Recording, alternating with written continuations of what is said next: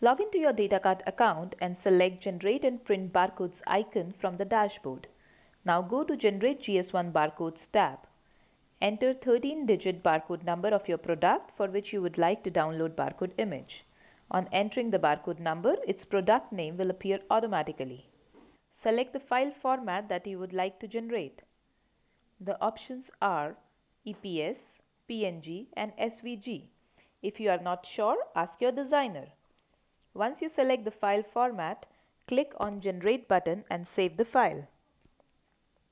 Use this barcode image on your product packaging artwork. For printing and placement guidelines, visit our website. Once your packaging artwork is ready, avail our barcode verification service to ensure that your barcodes scan instantly with all types of barcode scanners.